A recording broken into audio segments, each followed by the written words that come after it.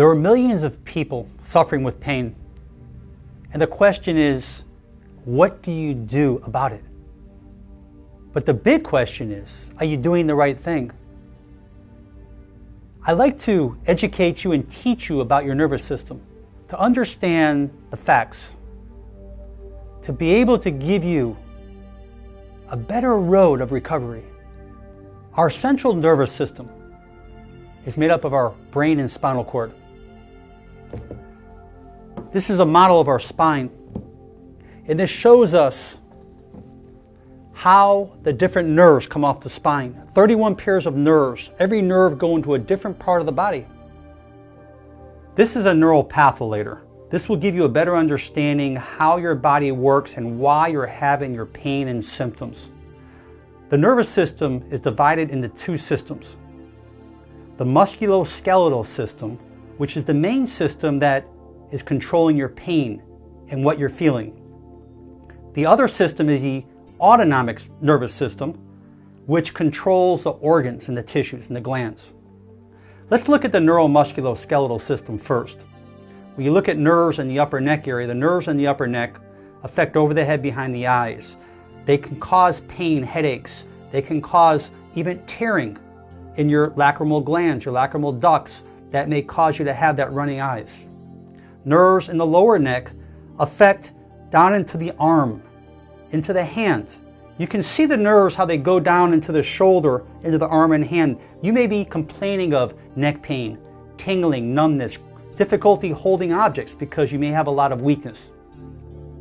Nerves in the mid-back area come around the rib cage. They actually go to the front of the chest. Those intercostal nerves are the nerves that run between the ribs. People may have difficulty taking a deep breath, even stabbing pain, like it's going into the chest, that may give a false alarm of a heart problem. Nerves in the lower back affect the lower back area. They control the sciatic nerve, which is the largest nerve of the body, the size of your thumb, and the longest nerve. It goes from the lower back down underneath the buttocks, the back of the thigh, down into the ankle and toes. Tingling, numbness, cramping, burning, weakness, difficulty walking, difficulty putting weight bearing on the lower back. The other part of the nervous system is the autonomic nervous system. This is the system that controls the organs, glands, and tissues. You can see how the nerves in the mid and upper back area not only control, as we talked about, the pain that you may be feeling inside the mid-back, but the organs, the heart, the lungs. You can see when we go a little lower into the spine, in the mid-back area, you can see how it affects the stomach. People who may have gastric problems, increased acidity. The nerves in the lower back affect into the large intestine. They affect the rectal area. They affect organs down in the lower back, even to male and female reproductive areas, the kidneys, the urinary tract system, the prostate gland in males, as well as the rectum. The complication of nerves, you can see how these nerves affect different organs and tissues, but they're silent. And because they're silent, people do not feel symptoms until there's been organ dysfunction. What are the causes? Why am I having my problems? Why am I having my pain? There are three stresses: physical stress, emotional stress, and chemical stress. Let's talk about physical stress. Physical stress may be just sitting at a computer with your head in this position for prolonged periods of time. The weight of the head, being 12 pounds, is causing a tremendous amount of stress upon the ligaments on the posterior part of the spine. Over the course of time, your body then compensates and compromises and changes, leading to possible increased degenerative joint disease, osteoarthritis, or even disc disease. We look at the way we lift things, on how many people lift incorrectly, being overweight, having a weak core, falls, injuries, whiplash injuries, particularly hyperflexion, hyperextension, causing ligaments to stretch. Now the big question is, how do all these stresses come together? The bottom line is, stress is stress, physically, emotionally, or chemically. If chemicals are being changed in your body, it's going to affect the muscles. The muscles are going to tighten up, they're going to squeeze. When muscles squeeze, they can affect the pulling of the bone, causing the nerves to be affected. When these nerves are affected, then we start blocking off energy, blocking off life, energy, life force, which is energy coming from the brain, trying to get out that nerve. Blocking the energy is like stepping on a garden hose, watering a garden. If we don't get that pressure back off that nerve, the energy continues to be blocked, inhibiting the messages from the brain to make its way to wherever that nerve is supplying. If it's the stomach, you may have stomach problems.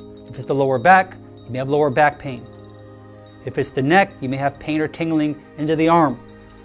So physically, if you've got stretching of the ligaments, it causes the bones to shift and misalign, the end result affecting the nerves. I like to give you an analogy.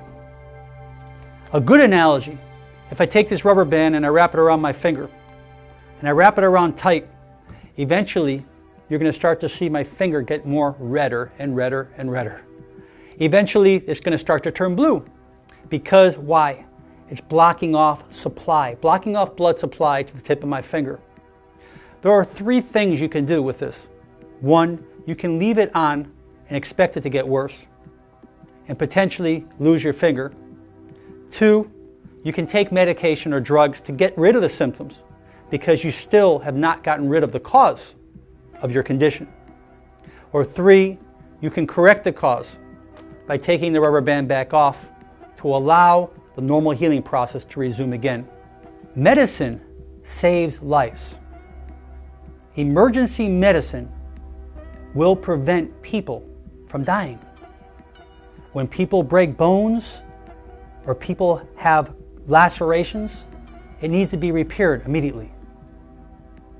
We have to understand that the body is a self-healing organism, that man does not heal the body heals itself. When there is interference within the spine, you're affecting life, you're affecting the impulses from the brain to make its way out of that nerve to wherever it is supplying. If we leave the messages inhibited, we leave the interference there, we're not allowing that creator or that innate intelligence within our body to do its job. When there is a symptom, there is a cause. And when there's a cause, there usually is an effect sooner or later. If we leave the cause, the problem there, the condition is going to degrade and the symptoms are going to get worse. There is nothing that I would ask for more than to see you, people like you out there, to feel well again. To understand that there are different paths, there are different roads to take.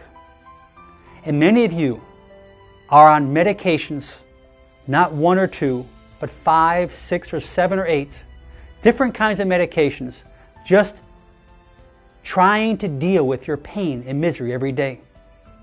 But I know there are better ways. I am a chiropractic physician, and I know that there are other physicians out there who can help you, particularly if you're listening from miles and miles away from me. My main objective is that you take this information and research it and Google it and find alternative ways where you don't have to over-medicate and toxify your body. We know that medication has side effects. We know that medication will affect other organs and tissues. We know that medication can cause sickness in the end. There's an important message that I would like you to understand, that you've probably never heard, and hopefully you'll never forget.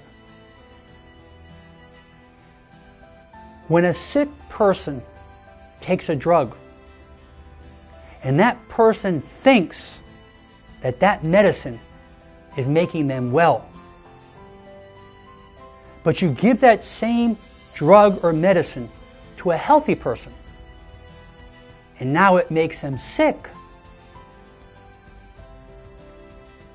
That should give you a better perspective about medicine. So be wise in the things that you do. Get help, get education about nutrition, about ways that you can change your life and become a healthier human being, to live a longer life and more productive, and to be able to live your purpose with happiness and success. Make it a great day. I'm Dr. Mandell.